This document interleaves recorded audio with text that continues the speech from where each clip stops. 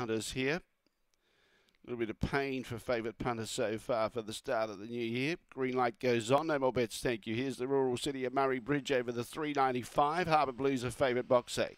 Set. Away in racing, last out Harbour Blues, showing the best speed. Aston Ariana and Chahaka alongside of it. Harbour Blues is trying to stoke up around the outside, but getting away was Aston Ariana. Now Harbour Blues gets into a second and striding out well. Took the inside run.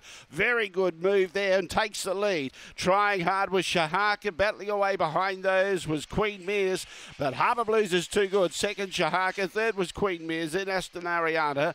Behind those we had Thunder Kick and Flair to Excel at the tail end of the field. And pretty good track sense there by the favourite. Gets home at around 22.60. Official time won't be too far away, but Harbour Blues will take first prize, 22.63 the time. Wasn't that well away, but wasn't slow away. They were pretty well away evenly, and was good enough to muster around the outside, 8.291.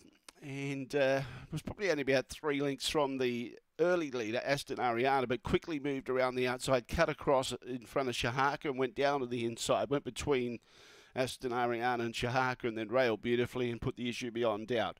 8.291, favourite punters get a winner, race 3, 8.291, race 3 here at Murray-Bridge Grace.